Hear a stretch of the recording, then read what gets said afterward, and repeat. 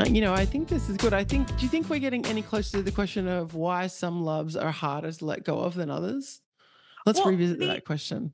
yeah, I mean, the answer, I think the answer is, and it's people that there's twofold. I wish I had a brilliant way to sum this into one, but it's, people who you thought you were going to be with forever.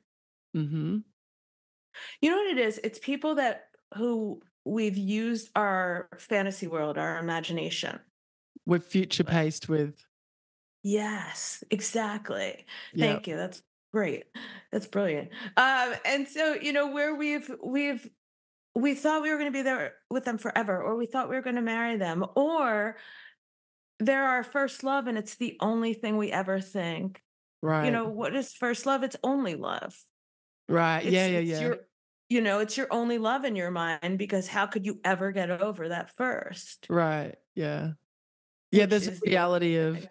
Yeah. compatibility or all the other things you need to have a functioning relationship. Right, but with your first love, whatever it is, it's heartbreaking Oh, yeah, when it ends, and so, you know, that's actually really any sort of fantasy world that you imagined yourself in or future that you imagined because you're now having to rethink or throw away or we don't use whiteout anymore, do we?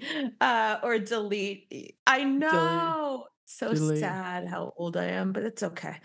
You know what? The youngins didn't even get that reference, so I'm fine. Yeah. Uh, but it's any sort of reality for, world for yourself that you envisioned, you have to, it comes crashing down.